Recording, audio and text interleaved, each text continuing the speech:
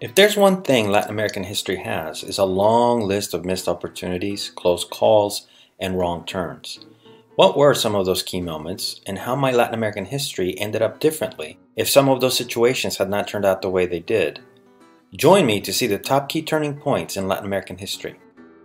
Before we begin, let me clarify two things. One, there have been many turning points outside of the region, like the Great Depression, the beginning of the Cold War, and so on, that had indirect effect on great power politics, which in turn had a huge impact in Latin America. But for now, we'll just consider those with a more direct effect. And two, there are many turning points that were hugely important in individual countries' histories, the rise of Perón, the death of Don Pedro, and so on, but were less important in relationship to other countries. We'll leave those for another time. So without further ado, let's consider what I think are the top 10 turning points in Latin American history. Number 1. The arrival of Columbus to the Americas in 1492. This is not just a turning point in Latin American history, but world history. Without Columbus, colonization, the Atlantic slave trade, the death of millions through European transmittable diseases, the introduction of horses to the Americas, and the exchange of foods like chocolate, tomatoes, and potatoes back to Europe would have looked different. How much different is hard to say.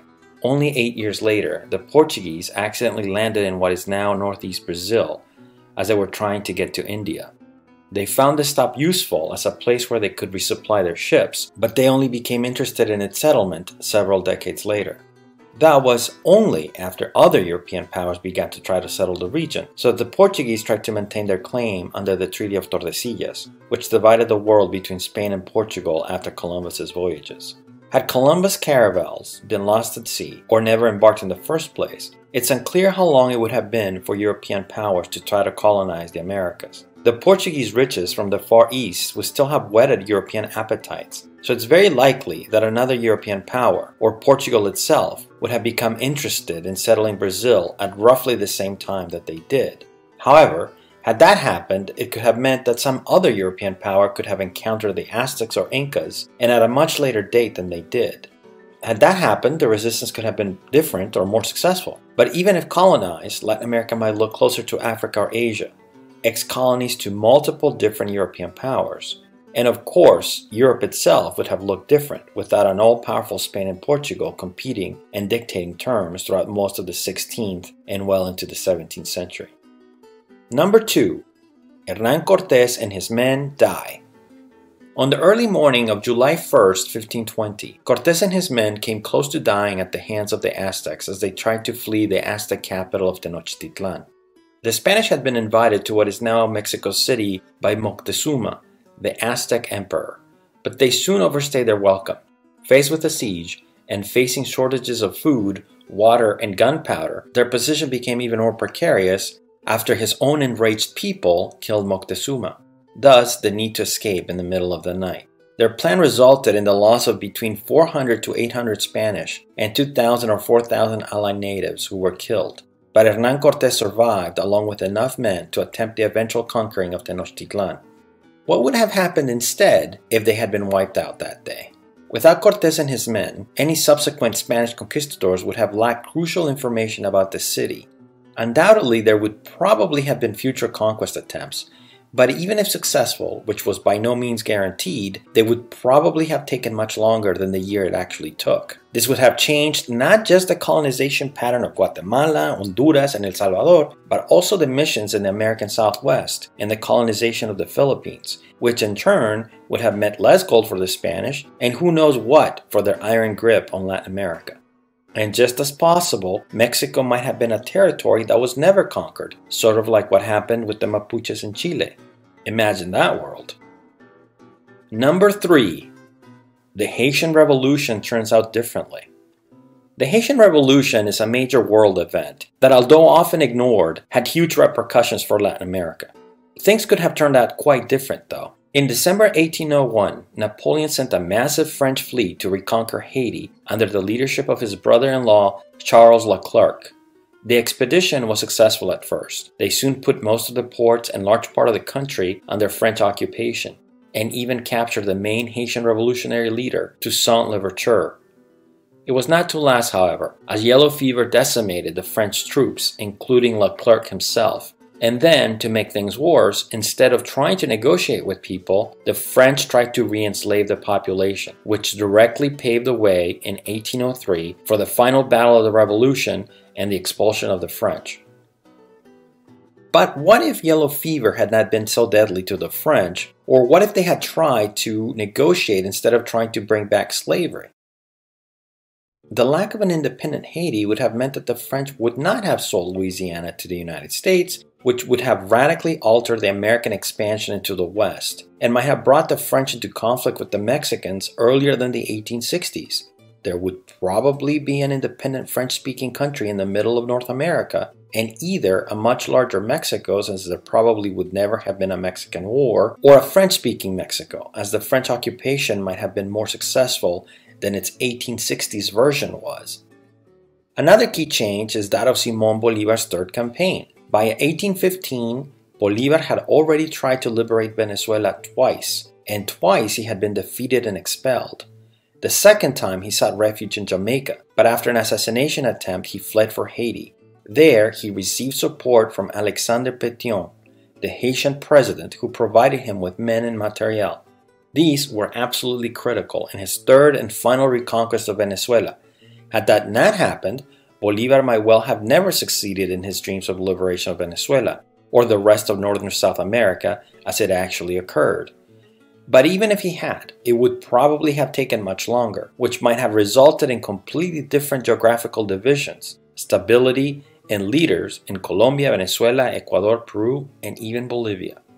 And of course, without an independent Haiti, the history of the Dominican Republic would have been totally different. There would have been no independence war against the Haitians, and there probably would not have been a return to the Spanish fold in the 1860s. Number 4. What if Napoleon had not tried to impose his brother as King of Spain? By 1808, Spain had long been under turmoil because of the Napoleonic Wars, popular discontent with the king because of economic unrest, and intrigue in the court between the heir apparent Ferdinand VII and his father's prime minister, Manuel de Godoy. Spanish America, however, had remained more or less immune to those issues, but when Napoleon tried to impose his brother, Joseph I, as King of Spain, Spanish authority in the colonies broke down. This, in turn, led to numerous declarations of autonomy in Venezuela, Argentina, Bolivia, and Ecuador, and would spark the Spanish Wars of Independence. But what would have happened had Napoleon opted to leave the crown alone? Demand for change in the monarchy had been growing in Spain for decades, and when Ferdinand VII was restored in 1813, he was forced to rule with a more liberal framework that had been created with the 1812 Constitution of Cádiz. This division between liberals and conservatives would rock the country through wars and conflict for the next 100 years, and would be present all the way to the Spanish Civil War in the 1930s. So even without Napoleon's imposition, there would have been political conflict in Spain. But what would that have meant for Latin America? Although there had been rebellions against the Spanish prior to 1808, before the deposition of Ferdinand VII, there simply was not much public support for independence, at least among the elite. Thus, Latin America might well have continued in a trajectory similar to Cuba and Puerto Rico, where wars of independence did not occur until the late 19th century. Another possibility is that as the liberals gained power in Spain, the crown might have allowed more self-rule in its colonies, and even developed a confederation of sorts. Indeed, that is what Juan O'Donoghue, the last viceroy of New Spain, tried to do when he signed the treaties of Córdoba that made Mexico independent. Had that happened, Latin American countries might have been larger and more stable than they ended up being. Number 5. Central America stays together. One of the more fascinating Latin American what-ifs is what would have happened if Central America had remained a single country. They certainly tried. Central America was a republic that lasted from 1823 until roughly the late 1830s, although officially it remained in existence until 1841. A lot of things went wrong for them though, not least divisions amongst the elites. So there's no single thing that could have gone differently that would have kept them together. But had they been able to, a lot of what happened later would have been avoided. For one, the instability and authoritarianism that permeated it was directly linked to the competition between the countries and the constant intervention from their neighbors. Of course, the US also intervened. especially after the 1850s. But had they remained a single country, Central Americans would have been in a better position to prevent American intervention, and the whole region might look like Costa Rica today. That would mean no civil wars in the 80s, no dictatorships in the 60s and 70s, and no gangs in the 2000s. It might also have had a canal built across Nicaragua instead of Panama, and one that was controlled by Central Americans from the beginning.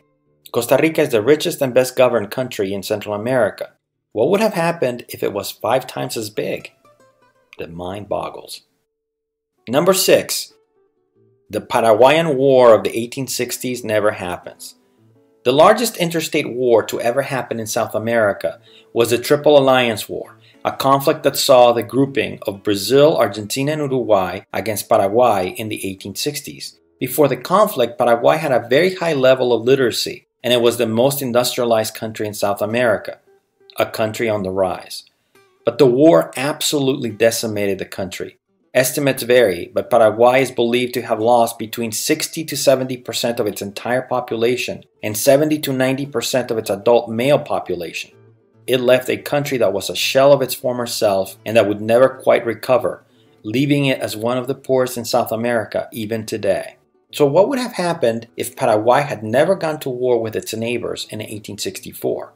The reasons behind the conflict were Paraguay's alliance with the Uruguayan Blanco regime and the apparent desire of Paraguay's dictator Francisco Solano Lopez to gain what was contested territory at the time.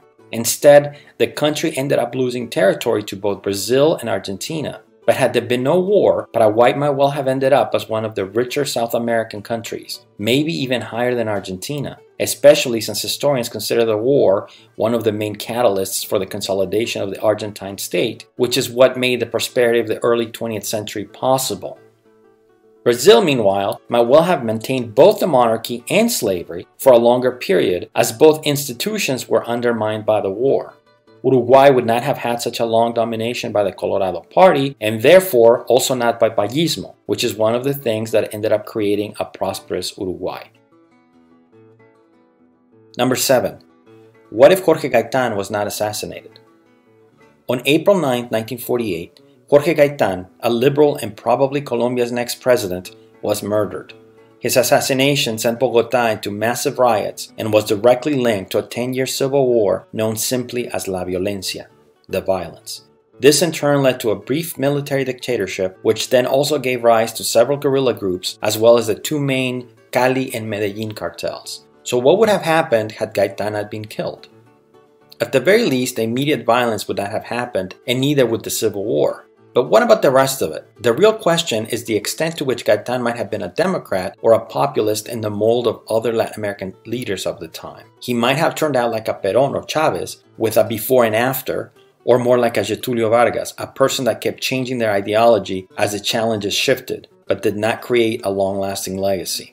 More than likely, though, whether Gaitan turned out to be a benign Democrat or a populist authoritarian, it is very unlikely that guerrillas would have developed or that the state would have turned out to be so hollowed out that the cartels could have become as powerful as they became. And if those cartels didn't exist or were weaker, this would have meant no Panamanian invasion by the US against Noriega in 1989, as his drug trafficking in connection with the cartels was the reason for the attack. It would also have meant a different pattern for the Mexican cartels, although it's unlikely they would have disappeared completely. Number 8. What if the US had not toppled the Guatemalan Revolution?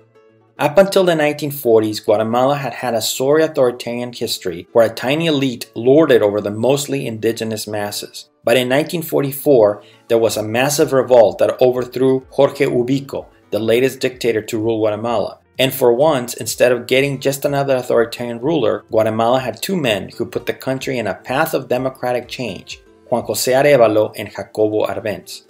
Complete social transformation this was not, but Guatemala had, for the first time, a genuine social concern for public goods and a peaceful democratic transition of power. Just enough social change to give everyone hope. Unfortunately for Guatemalans, part of that change was to deal with the economic dependency of the production of bananas, which happened to be owned by American companies, especially the United Fruit Company. And when their land was nationalized, the US read it as a communist takeover attempt. So they supported a coup that not just ended the little change the revolution had brought, but reversed it completely. This, in turn, led to nearly 40 years of political upheaval until the 1990s peace accords. So what would have happened had there been no American coup? When Arbenz was deposed, Guatemalan institutions were still weak, so the key would have been Arbenz's successor and whether that person would have continued in the same direction. But it's very possible that Guatemala might have been placed in a path similar to PRI-Chavez Venezuela or PRI-Allende Chile. That is, a flawed democracy that nonetheless could respond to public demands. Certainly an improvement of what actually happened. Another possibility would have been a path similar to Costa Rica, where social democracy took root and made it the most prosperous country in Central America. Regardless, a peaceful Guatemala would probably have limited violence in El Salvador, would have led to fewer U.S. interventions in Central America, and would have slowed down migration from Guatemala to Mexico and the United States. It would probably have also resulted in a quicker independence for Belize and maybe different outcomes with the Bay of Pigs in Cuba, as that operation was nearly identical to what they had done in Guatemala 7 years earlier. Number 9. The Cuban Revolution goes differently. These days, the Cuban Revolution seems to have lost much of its influence in the larger region. But when it succeeded in 1959, it was a huge event that not just inspired, but actively created other movements that attempted to do the same in Latin America. But it was very close to not succeeding. Batista knew of Castro's invasion, and 3 days after the landing of the Gran Mayotte, on December 5, 1956, Batista's forces decimated the group, killing over half of their forces, leaving only 20 survivors, no doubt thinking the whole group had been wiped out. Of course, that was not the case, and the three most important, Fidel, Raúl, and Che, all survived. But what would have happened if they hadn't? Batista had once been a pragmatic guy who was fine with the left, but in his later years hardened to a dictator with complete control over the island. Without Castro and company, he would still have faced revolts, but it's less likely they would have succeeded. Thus, in an alternative timeline, Cuba would probably have looked closer to Peru or Ecuador, where authoritarian regimes were punctuated with brief democratic experiments all the way to the 1980s. Cuba would probably be richer than today, assuming a democratic transition sometime in the 1980s or 1990s. Probably also more unequal, and certainly with a very different kind of diaspora in Miami, if it had one at all. More importantly for the rest of the region, there would have been numerous movements that would have looked different, starting with the ELN in Colombia and guerrilla forces in Venezuela against Betancourt. The Dominican Republic might also look completely different, as one of the reasons Trujillo was assassinated was because the US was worried the Dominican Republic would turn into another Cuba. And of course, there would have been no Bay of Pigs and no Cuban Missile Crisis, which might mean that JFK would never have been assassinated, changing American history dramatically. Number 10. Salvador Allende never gets elected. If you know a little bit about Latin American or Chilean history, you probably have heard of Pinochet's coup in 1973 against Salvador Allende, the first self-proclaimed Marxist president to be freely elected anywhere. What you might not know is that Allende barely won. His margin of victory was less than 1.5%, and he won only because Chile at the time did not have a runoff system like it does today. Had there been a runoff, undoubtedly he would have lost, as the other two sides would unite against him.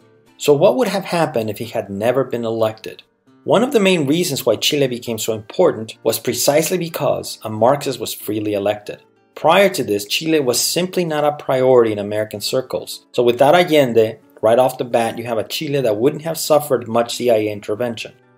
There, of course, would not have been Pinochet and the torture and disappearance of tens of thousands. This is not to say, however, that Chile would have been conflict-free. Prior to Allende's election, the dominant system was known as the three-thirds system, where three major parties vowed for dominance. So had the 1970 election gone differently, this system might have continued on until it merged into a two-party system of right and left, which is what they have now, but in a much more peaceful way.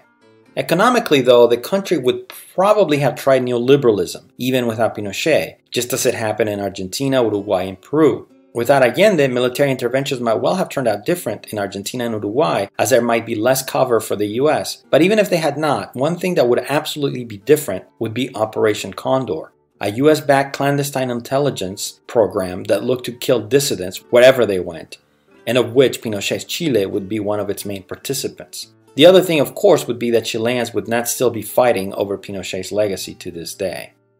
And with that, we end our count for today. A reminder that just because history happened the way it did does not necessarily mean that it was destined to work out that way.